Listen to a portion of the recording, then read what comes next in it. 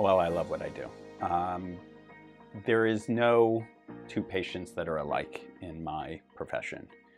Everyone's a little bit different. I'm Zach Steinberg. I'm one of the adult congenital and interventional cardiologists at the University of Washington.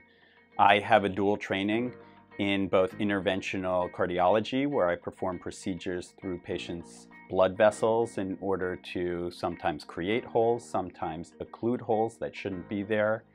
I work in the coronary artery system as well, opening up blocked vessels. I'm also a congenital cardiologist. I treat patients who are born with certain diseases of the heart and lungs. We've become so good at doing this in the pediatric population that a lot of these patients who 30, 40, 50, 60 years ago would not have made it to adulthood now are surviving into adulthood with otherwise relatively normal lives. And my job is to care for these patients and ensure that they continue to age in a healthy manner.